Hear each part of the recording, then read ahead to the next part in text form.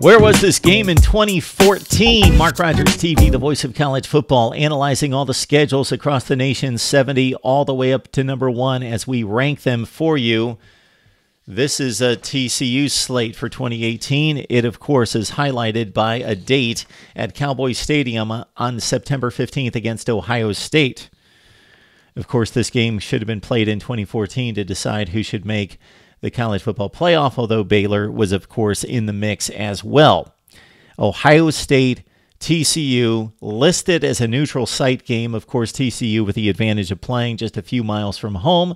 Ohio State traveling down from Columbus, Ohio. Elsewhere for the Horned Frogs in the non-conference slate, Southern and a date against Sonny Dykes at SMU in Week 2 to prepare for the Buckeyes.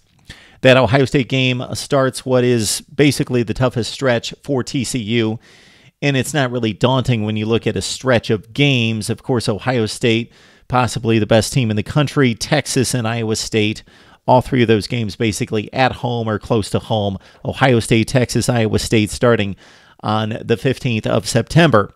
Open date, and then really the difficult games in the Big 12 are spread out, so there's not another stretch of games as Oklahoma is sandwiched in between Texas Tech and Kansas.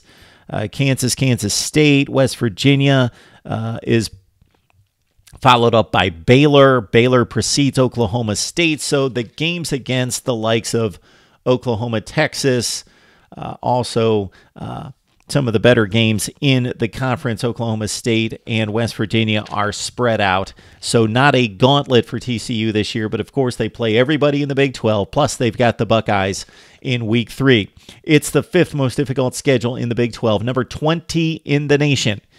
It belongs to Gary Patterson and TCU. Would love to hear your thoughts about my schedule analysis as we rank them 70 all the way up to number 1 and come back with the previews and predictions in our next series right here on Mark Rogers TV, the voice of college football.